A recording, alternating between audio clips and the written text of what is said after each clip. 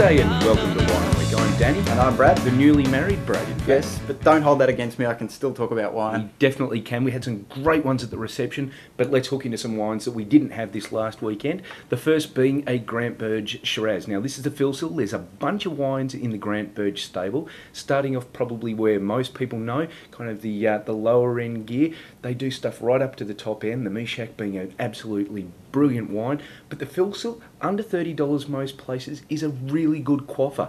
It's a lovely everyday wine that has those kind of classic Barossa Shiraz flavours, so kind of cedar box notes that a lot of people talk about, kind of tobacco-y, nice and chewy, but not over the top. It's not too in your face, and at a 2005 vintage, still very drinkable right now, but really will reward some cellaring. You could put this down for 5 odd years and you'll have a magic wine there. We got it around about the 25 mark, so if you shop around, you're going to do all right on it, but even at the full cop of $30, this is a very, very good buy. So look out for that, the Grant Burge. Yeah, Grant Burge, cheap stuff, expensive stuff, even the stuff in the middle is good, so worth a look.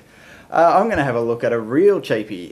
This is one in the real bargain territory, and we don't venture down there too often, but we like to get our value for money. This is the Penfold, part of the Rawson's Retreat range, and this particular one is the Shiraz Cabernet blend. Now, here you are talking about a serious bargain, because we picked this up for just a tad over $6 a bottle. Now, at that price, you really don't have any excuse for going out and buying cask wine, because this is not going to set you back that much more. But the quality of the fruit here is a hell of a lot better than anything you're going to get in a bag or a box.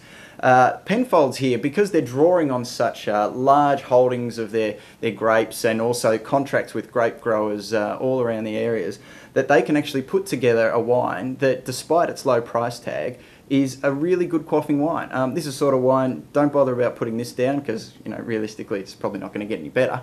But it's designed to drink now, pop it open any night of the week, and look, it'll go down well. So it's the Penfold Rawson's Retreat, the Shiraz Cabernet. Yeah, ignore the goon bag, go for something like that. The last one we're going to have a look at, speaking of relatively inexpensive, this is remarkably cheap considering what it is. Now, we've reviewed it before, very, very long time ago. This is the Mount Pleasant Elizabeth Semillon. Now, this is a 2002. They've had these down for at least 4 years before they ever get released.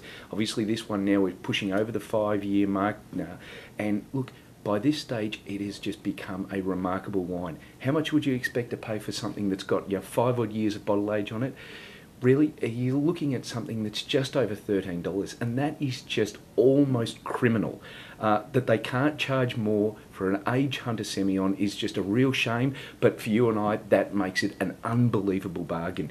You really should go out and snap these up, because probably years from now we'll be looking back on it and going, why didn't I put hundreds of these down and make enormous amounts of money on them? Because they're great wines, citrusy, lemony, green apple, but so honeyed off because of the age in there, and they really are unbelievably remarkable wines for just so few dollars. So you need to do yourself a favour, you need to grab some of the Elizabeth.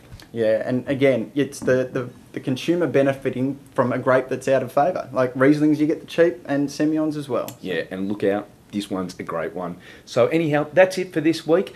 Next week, Brad will be off through France. Jet setting around. But that doesn't matter, because we're going to pre-film some more right now, and you can watch us again next week. We'll see you next week. Bye.